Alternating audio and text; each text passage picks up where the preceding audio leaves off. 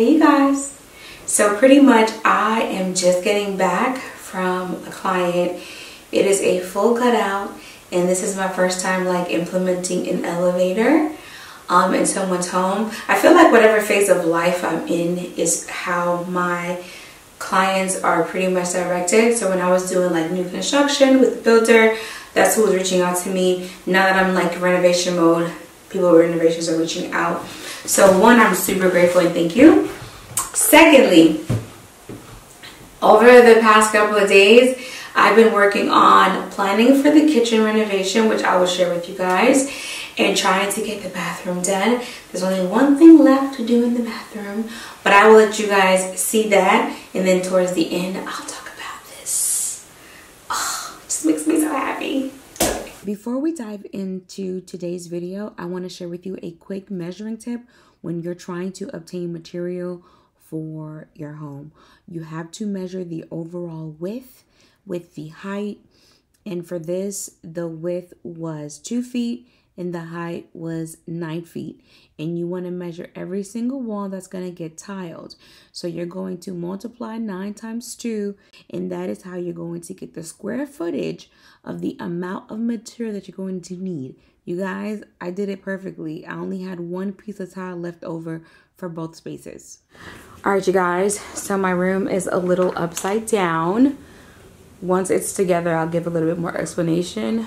I just moved my bachelor chest and console table away from the walls because my uncle is here and he's going to do the base trim because this is like a mess. Okay. Not only that, my computer essentially went out. I'm sure by now you guys have seen the update. And so he's gonna come. I'm gonna see if he can go ahead and add a piece because we gotta run to Home Depot because my cousin's here too, which is his daughter. We're gonna be doing some other stuff in the room. Okay, I'm gonna see if I can get him to put a piece up before we run out because we gotta run some errands because my cousin is here with me. She's gonna help me to situate stuff because even though the house is coming together, there's still a lot that's not done. And I think in about a month and a half, we're gonna start the kitchen renovation. So I wanted you guys just to see. And let me just say, I'm really loving the trim. I know you guys, you know, some of y'all with it, with not. But I will say in terms of wall details, this is just really good. In the sconce lights, the whole black and gold in here, I really do love. All right, you guys, so I am going into super prep mode because the installers, they said to give them about 5 days for the countertops. So I'm just really trying to get everything ready. I'm probably going to have to screw some of the facing off the drawers to remove the plastic because it was a hard time trying to get some of it off. And then I also have to find some hardware.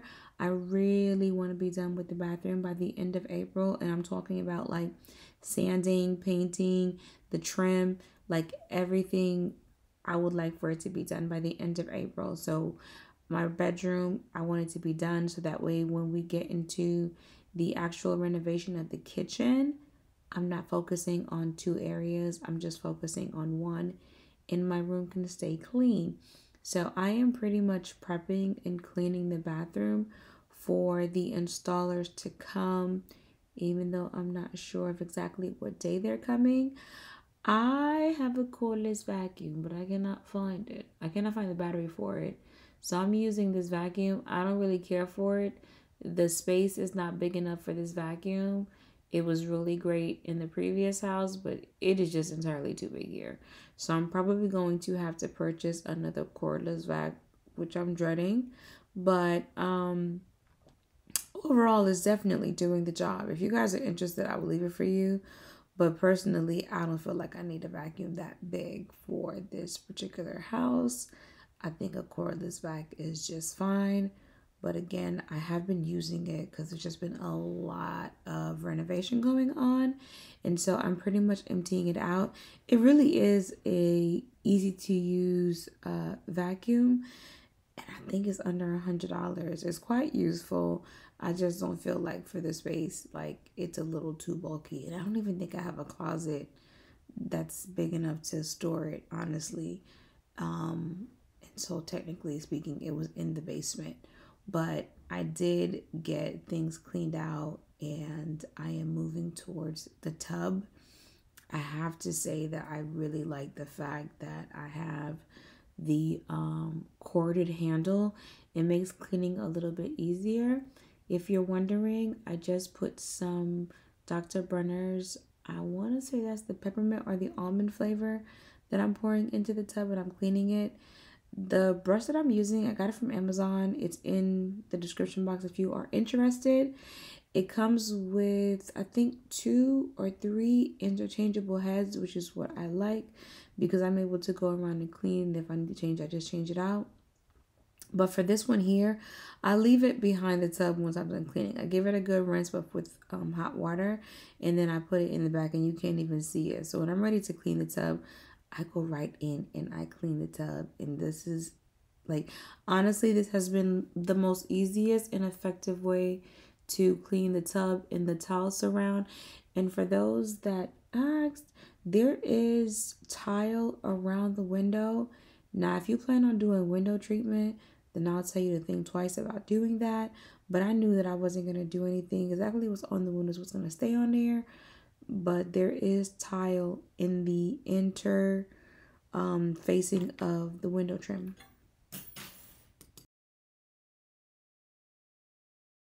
Okay, so you guys, I don't want to move my camera because there's a lot of moving parts. So what started off as just a quick, okay, we're going to go ahead, get the trim down, get this. My cousin now is like, I'm here today. Let's get what we can get done. So we are now opening up boxes, but there's so much movement. I don't want my camera to break. I'm just going to have to give you guys an update towards the end. But the trim is pretty much getting done. I'll share that with you guys tomorrow. And I have to go out of town for a client. Give me a minute.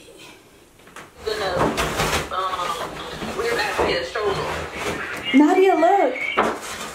I can't see you.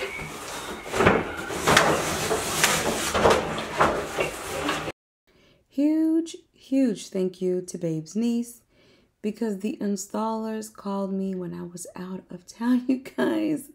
And he pretty much said that particular day, I think it was a Wednesday, was the only free day he had. If I didn't get it done that Wednesday, I was going to have to wait another week. And so I called her and I'm like, is there any way you can make it to my house? Because the installers are coming. And I really want the countertop and the sink and everything to be installed. And she has been to a couple of job sites with me. So I knew it was something that she was going to be able to handle in terms of placement. And she was able to. And not only did she record for YouTube, but she also recorded content for Instagram. Oh, and she was wanting me to tell you if she could get the sink directly underneath the mirrors, like centered directly underneath each mirror. Okay. So it's going to be up center from the cabinet. Is that okay? No, I think she wants it centered from the...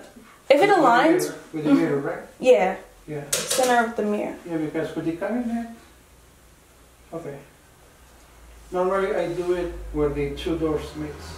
Mm-hmm. Okay. Let me call her, just make sure that's what she wanted. Okay, yeah.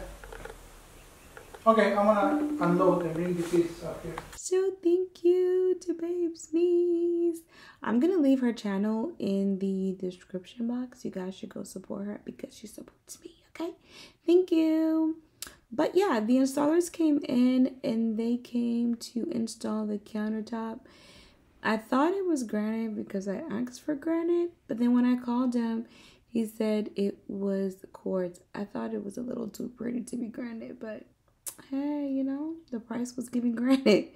And so they did a really great job with installing the countertop. So the space here is 100, I think it's like 100.5 inches long and about 24 inches deep. Don't get me lying, y'all. When I do the tour of the bathroom, I'll make sure to have measurements for you.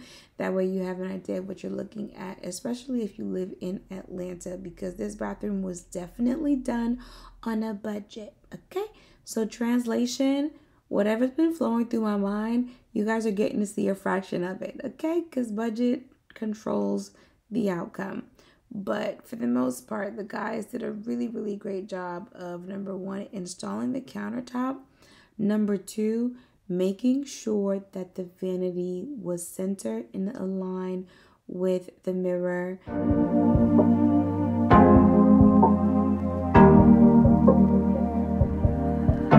Your heart, keep it in your pocket for safekeeping. Don't ever let nobody be the reason you throw it out, you stop caring about it. Don't let your hair get in the way, can't be defined by your mistakes. You know you try and you try really hard. Now, about a month ago, I shared with you that the hardware in the sink is from the brand Vigo. I will be placing them in the description box. That way you guys have access. Let me just say, this collaboration has made me aware of the brand. And when I first seen it, I was like, I don't know how I feel about it. But I can tell you guys now, I'm really, really loving it. I actually have 2 clients that I'm working with in their bathroom, and they have asked to use it. They're not using the same exact material that I'm using in my space, but we're going with Vigo's, and I really can't say anything negative about it overall. Like installation, the look, the finish, the ease of everything was just perfect. I know some of you are used to doing like an undermount, and even for me, my last house was an undermount, but I think the sleekness of having the vessels right on top of the quartz with the mirror kind of gives the vanity area a more modern look, and it doesn't look so traditional or contemporary. And that's really what I was going for. At this rate, it's really gelling 2 design minds together to create a cohesive look. And so I feel like I got my way with the vanity. They're dark, they're pretty, and in terms of storage, but in order to kind of bring down the darkness and the masculine look of it, the top just did that, you guys, and I think it just works so perfectly. So there's definitely ways of being able to incorporate 2 personalities into a space. You just have to really do it right. And I'm not saying I did it right.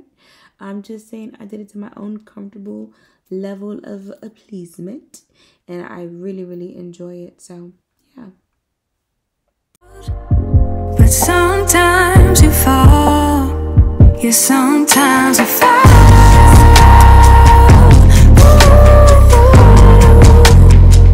Sometimes you fall.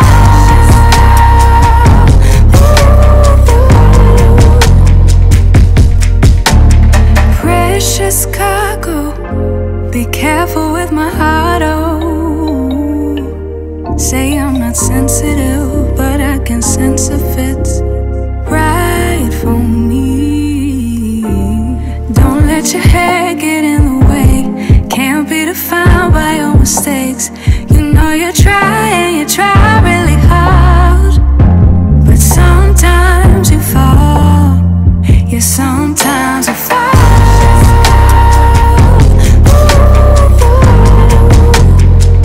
Sometimes you fall.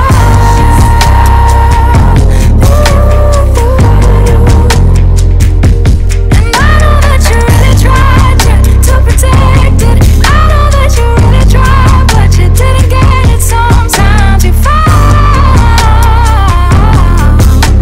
Ooh yeah, ooh yeah. Keep it in here and lock it. Keep it in here, don't knock it. Before you try being on your own side for once, for once. Keep it in here and lock it. Keep it in here, don't knock it. Before you try being on your own side for once, for once. But sometimes you fall.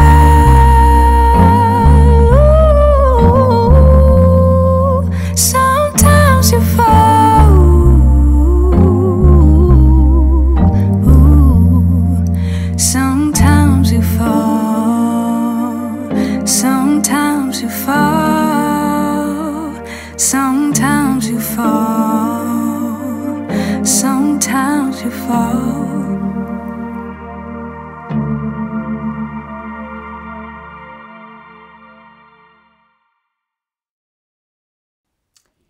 this is pretty much the end of the installation. They had penciled a lot of the marking onto the quartz. And so the guy is pretty much cleaning everything off. He's wiping because they made all the cuts for the plumber. And then he went around and caulked and made sure everything was in place. And I think Saturday, the plumber came out and he did the plumbing for the hardware. So just to be clear, if you are wondering, they do install the countertop. That is one fee. And then I have to call the plumber to install the sink and also the hardware. So with this install, there is 2 separate fees that are with this. I just want to make myself clear. So when you're considering doing your bathroom renovations, you put all those fees into play, because everyone has a job and then there's a fee that comes with everyone that does a specific job.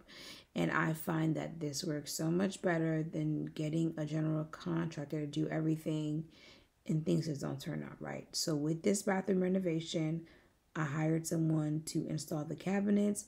I hired someone to do the mirrors. I hired a separate person to do the countertop. And I hired a separate plumber. And I hired a separate tile person. That way I ensure that everyone was in their level of expertise and specialty to ensure that we were not going to lose or waste any money with the renovation. That is always the goal. I don't want to pay for no mistakes that I did not do. I do that enough within my business that I don't want to do it in my personal life. So I have to say, we did not double or overpay for anything that we've done so far within our house. So again, if I can do it personally, I'm almost positive I can do it professionally. I really hope that you guys enjoyed the video. It's what I do. You know what I'm saying? And I'm only saying it's what I do because sometimes I really have to remind myself to record, Nadia, because I do so much and I don't really think the things that I do are like important or important. I feel like you guys want to see the end result, but unfortunately I have to move at my own pace, and so things are just not getting done like this, you know. So we have to make sure that we balance out our everyday lives, the kids and all of that, before we jump into projects. I want to share this tray with you guys, so I'm going to do a quick little unboxing of it and then we'll get into it. You guys, I placed an order. I hope it turns out good. For the sake of me being happy, well, I can tell it already fit because it fits there.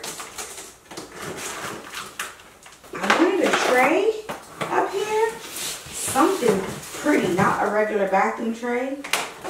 Y'all, it's so heavy. Oh my God, my hand's stuck. Oh my gosh. Woo wee. Ooh.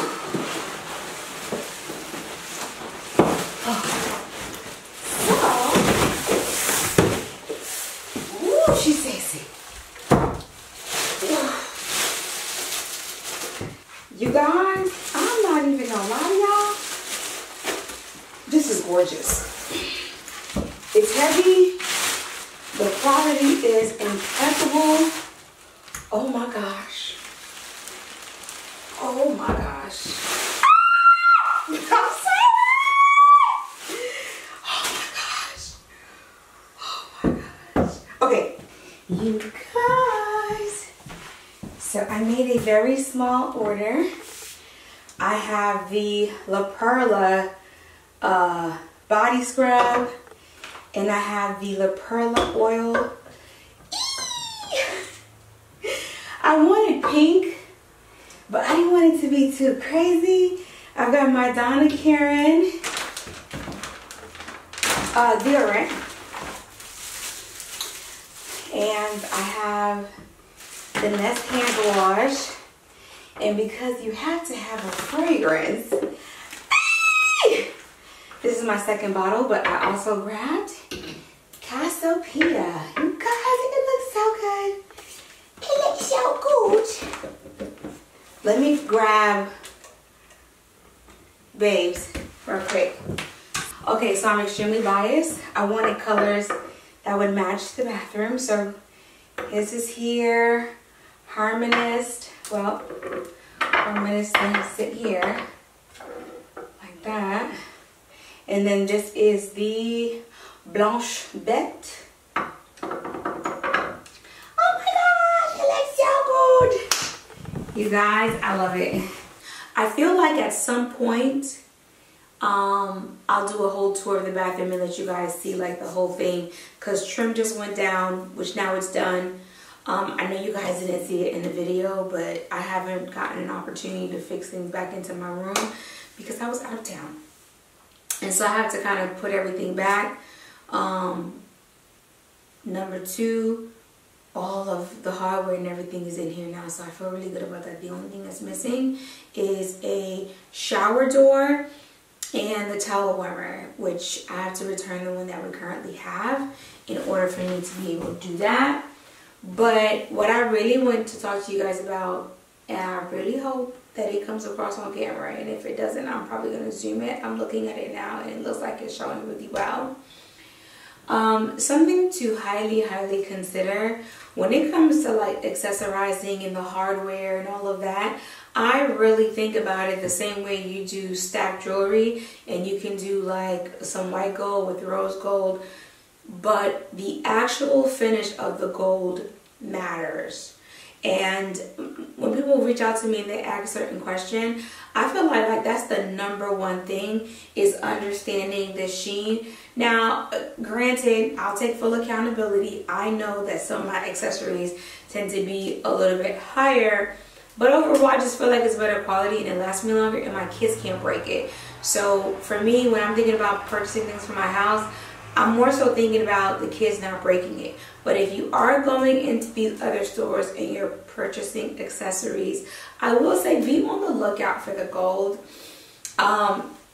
Example, stay away from the gold that you know is going to like turn your neck and turn your finger.